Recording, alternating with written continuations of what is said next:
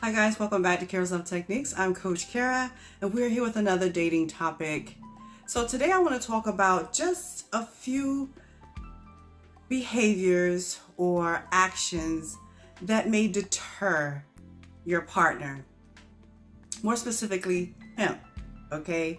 So yes, I'm going to share with you some of the things that may push a guy away.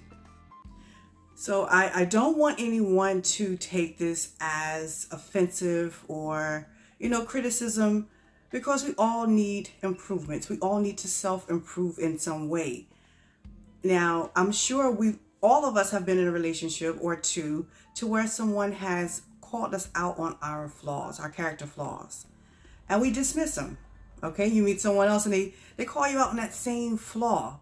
So if two people are saying it, then perhaps it's true. And we may just want to rethink our behavior so that we can just have a better relationship going forward, okay? With just a little self-improvement. So that's what we're here to talk about today. Just a few things that may push your guy away. One of those things being laziness.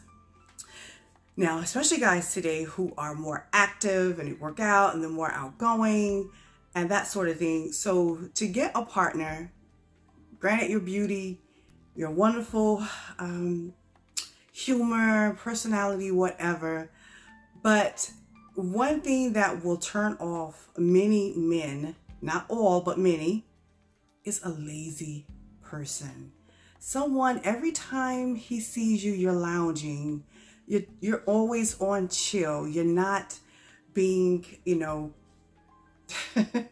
progressive. You're not doing anything. You're not being proactive. You're not performing in any sort of way, like ever. Sure, you may have a 9-to-5 or you may have some means of income, or perhaps you are a family of means. I don't know, maybe you are one of those trust fund babies. Who knows? And, you may not have to do as much in life. Not everyone has, those leisures or that leisure. Okay. But for whatever reason, you're lazy. You're always lounging, low energy, but nonetheless, you're always in good spirits. You converse with your person. You're present, you're listening. But the thing is that you're always freaking lounging. Most guys want to see their person up and about doing something. If it's just, I don't know, doing a content video or something. But that is one thing that will deter a man from you, especially if he's a person of ambitions and he's always doing something, always learning, exploring, maybe more of the adventurous type, or maybe not even so much. Even if he is more of an introvert, I think it would be more of a turn off to see someone more inside that he's interested in than himself. You know what I'm saying? Because if he's inside, he's probably actually doing something. Even if it's just video games or some sort of project or something. Men are usually doing something when they are not really doing anything proactive or of real, I don't know, effort, whatever. But to see a woman who is always lounging and lazy, that could be a very big turnoff. Of poor esteem, she lacks self-respect.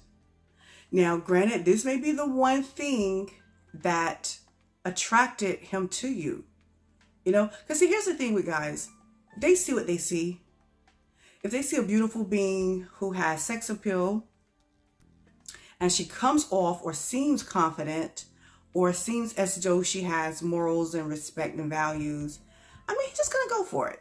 He's not going to put a whole lot of thought in. He's not sitting there thinking, oh, I wonder if she's a woman of faith. And maybe most men, but for the most part, they're seeing with their eyes first. So when he sees you, you may come off a person who may have self-love and value themselves. But what happens is, and that's happening more prominent today, men are discovering that women lack self-respect. It's like they're willing to do anything to get and try to keep you. And they're failing at it. And that's the sad part about it. You do all of these things to demean yourself, not purposely, maybe not even aware, just out of morals. You do these things to try to get someone and then keep him, and you always end up being unsuccessful. It's because he sees you don't value who you are. You don't respect your temple. You know, you don't project what true self-esteem and confidence looks like. And most guys, especially ones who are of high value, okay, they're far more or less likely to fall for a woman who lacks self-respect. And you can put that in any aspect. It could come from clothes, just attitude, or the way she carries herself. Her language may be vulgar. You know, it could be a number of things that fall into lacking self-respect, especially in public. Next, we have a partner who is weak-minded. See, some guys like a person who is weak-minded because it gives them an advantage. It gives them a one-up, you know, in the situation. To piggyback off my last statement, they find that as a way to get whatever they want. You know, if you're willing to do whatever it takes to try to get me, I can use that to my advantage because you're weak-minded. I can find different ways to manipulate you or the situation to get things done in my favor. I can find ways to control you eventually if I want you in my life for a period of time. You know, a weak-minded woman rarely gets the respect she deserves. She gets treated very differently. I have a friend of mine who we were talking the other day, and he was telling me how his brother actually fall for the weak-minded ones. He actually ended up marrying, listen, he married a weak-minded woman because he gets to take control or do whatever. You know, be the dictator in the relationship. Yeah. So there are those types that are out there. Just because someone marries you doesn't mean they marry you because they value you. They place you at high value and they have so much self-love and respect for you. No. People marry for various reasons, and marrying a weak-minded person is one of them, unfortunately. So the best way to not to be weak-minded is to be alone. When you are by yourself, you learn different things about yourself. You work on those things. You self-improve. You learn to not to be so passive and add a little aggressiveness to it. Saying no. Stating what your concerns are if you have an issue versus brushing them under the rug and then obsessing about them later because you know you should have said something. Those types of behaviors. Working on yourself. Being alone. I'm telling you, people, being alone strengthens you. Yes. Be alone. Get to know yourself. I know, right? It's sad that someone would actually marry someone because they're weak-minded. There are a lot of savages out there in this world, and if you don't know it, get out there and you will find out for yourself that it is a very dark, dark world. We have someone who is always complaining. Every time he sees you, there's an issue. He does this to fix the problem. He fixes the problem in his mind where he thinks that, hey, it worked. No. Had you done this, this would have actually fixed the problem. You should have done it this way. You know, there's always a complaint. It makes him feel as though he isn't not necessarily good enough or that he just can't get it right. And it puts a guy in a place of, well, if she feels this way, did that last person feel that way? Will the person before me always claim, why am I not getting it right with this individual? Listen, love. It is not you. It is the person who's complaining, because if there are always complaints, like compulsive complaining even, that means there's a deeper matter at hand that's lingering deep within, unresolved. And because that concern has not been resolved or even thought about very often, everything else becomes an issue. Okay, so it's not arguing about the shirts because what's really the problem is the pants. Okay, so they find themselves deflecting on other things versus working on and resolving the issue that's really bothering them within. So more so than likely, unless you are just a total F up, it is not you. Okay, I promise you. Next we have jealousy.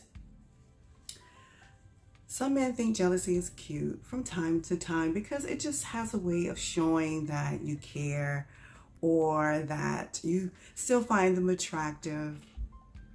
Your connection is still there. It shows something, you know. But to always be jealous about everything, about the person at the bank, you can't really talk to anyone. You're talking to your guy friends. Who you're talking about? You're talking about girls. Are you going to the strip club? Everything is an issue. Everything is a reflection of one's poor self-esteem and poor self-confidence. That's what it is. That's all it really is.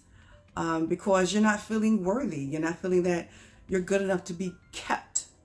And when you feel any little thing or any person may come in the way and jeopardize your position, you show that jealousy.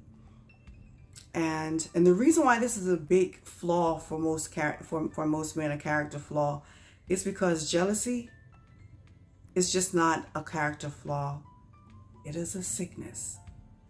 It is a little monster that grows stronger and stronger because it morphs into other little demons. You know, being controlling, possessive, temperamental, having anger issues, eventually becoming violent. So it could just form into many other things. And that's the scary part about being jealous, especially if the person that you're with, if they're already hot-headed, well then a bad temper or hot-headed person and then jealousy, whew, yikes, it's a lot. And then to have that situation all the time, okay, yeah. And all of these character flaws that I'm mentioning is not necessarily for a relationship. You can actually be dating someone like in the early stages of dating and may experience this, or that person may display these behaviors. So it doesn't necessarily have to refer to a long-term relationship. No. These things are actually occurring in the early stages of just getting connected, just trying to be something. So they are happening very early on. That individual needs a lot of healing and needs to just deal with whatever ignited that jealousy. It stemmed from someplace, you know, lack of trust, infidelity, wherever. But that definitely needs to be worked on. Or you could just take the easier way out and just leave this person alone altogether because it only gets worse. Yeah, jealousy is a real disease and it's very challenging to cure. Okay, next on the list we have someone with a reckless tongue. Okay, so if your person is right away just giving you a lot of lip, a lot of mouth, and you already know that it's going to eventually be directed towards you, that is a bona fide way for a guy to push away from you. Those calls may diminish. Those messages may begin to be shortened. They go from being 10 words to like 2, what's up? That sort of thing. Because here's the thing, and I always say this, men, guys, males are sensitive creatures. They're very sensitive. So to deal with someone who lashes out at other people, they have a deadly tongue. And you know the tongue is a powerful weapon, saying all types of things. So if he sees or hears you, you know, lashing out at other people, your sister, your mom, your best friend, just talking about them recklessly, it may be a bigger issue for him because he already knows if you guys have an argument, the things that will be said will be quite, it could be detrimental for his, you know, his esteem, you know, because again, they can be fragile, and whatever you say to them, they will carry that within and it will haunt them until they find the next person who kind of use words to overshadow that. Like a nice person who speaks kind words to them to kind of like overshadow that negativity and that, oh boy, yeah. You get what I'm saying. I'm not trying to make this video too lengthy. So just some things you could work on. No need to take offense, because we all are creatures who need work. You know, self-improvement is always a must. This is merely a critique. It's just, you know, something to help you self-improve yourself. We all need something that we can work on. Okay, I've been working on my temper for pretty much all my adolescent and adult life, and it's so much better, you know, just tackling that demon and taming it. So we all have things we could work on versus becoming defensive and saying, well, I'm this way because of this. Okay, so can we like not point fingers and just work on ourselves? Can you imagine if everyone worked on themselves? What the world would be like in 10 years if we got to ourselves just being alone for a long period of time and just working on ourselves, so that when we see a little troll, we know how to avoid it because you've done the necessary work for growth and improvement, so you avoid that type of individual. Okay, so that's all these videos are, just self-help videos. But yeah, if you need further dating coaching, all of my information will be linked down below. As always, I thank you for joining me. Until next time.